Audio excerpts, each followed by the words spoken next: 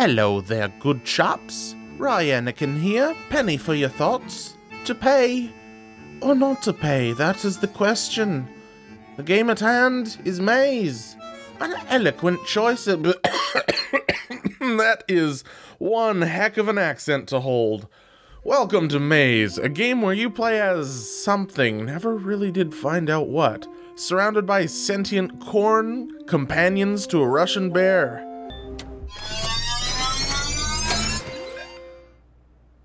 What? What are you looking at? Something on Vlad's face? This game is normally $21.99 Canadian, or $10.99 during this summer Steam sale, and thus my rush to put out this guide. I want you to be able to make your decision on this game before the Steam sale ends, and if you're watching this after, I'm so sorry for your loss. So let's talk about game mechanics. You walk around with the classic WASD keys, pick up stuff with the left mouse button, use those items on other items, and you don't press the Q key. Going into this, I thought it was going to be a horror genre game, and I got ready to record a face cam and everything so as to catch my reactions. It is not. It is an eerie adventure game which follows Link. Yes, Link, he doesn't talk, so you play as Link. Why you not talk? Do you understand? Canon! It's canon! I can't make this stuff up! It's canon! And yes, I can do this. Now, is this game fun? Yes. I found the level of atmosphere, the quantity of dry humor, and the character development that I've seen thus far to be really unique, except for the corn people. They're all just absolute idiots.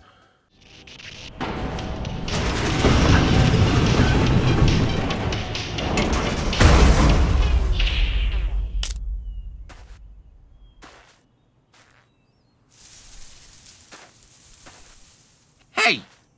Hey! Hey! You must answer a riddle before you're allowed to enter. What animal walks on four legs in the morning? That one's boring! I'm riddle president today. I get to pick.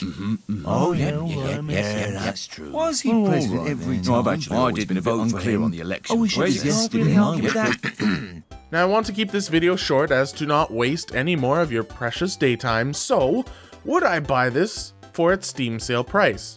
Yes, 100% I would.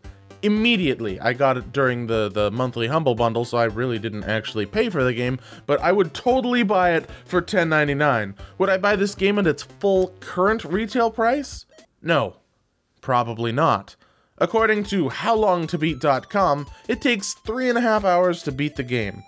And it's a great game to play through an afternoon, but not one I would go out of my way to play for. As you can see, there's a little bit of polish that needs to be done on the game before it gets to the great-looking game status. I mean, the main game looks great, but to be honest, it's just cutscenes that seem to be somewhat lacking.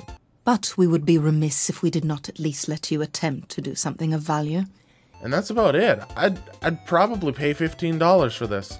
So during this summer Steam sale, this game is 100% worth picking up. And thanks for watching this quickie guide, and I will see you.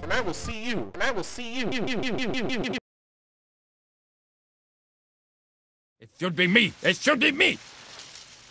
Surrounded by idiots, rabble, underappreciated, ridiculed, scorned. Really, what is that? X is not a number. Why is that there?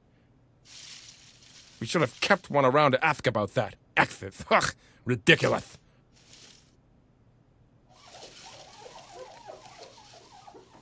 Much better.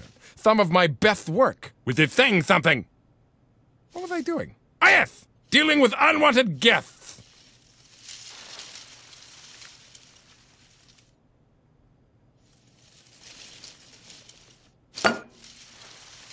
And I will see you for the next 545 days in the next video. Bye-bye!